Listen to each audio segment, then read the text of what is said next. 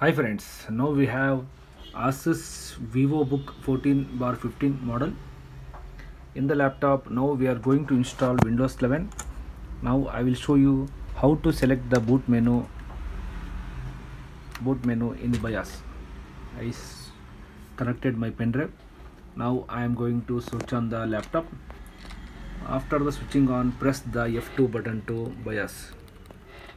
Wait for few seconds. Press the F2 button. Now it's opened BIOS. Asus BIOS utility EZ mode.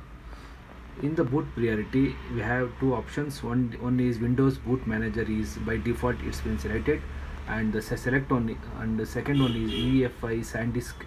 This is my Windows 11 bootable pen drive. What we have to do is simply drag this pen drive to boot priority first. Then press F10 to save and exit. And now I am pressing F10 and then select save configuration and reset. Yes. Wait for few seconds. Now Windows 11 installation will be starting. You don't do nothing to do. Wait for few seconds.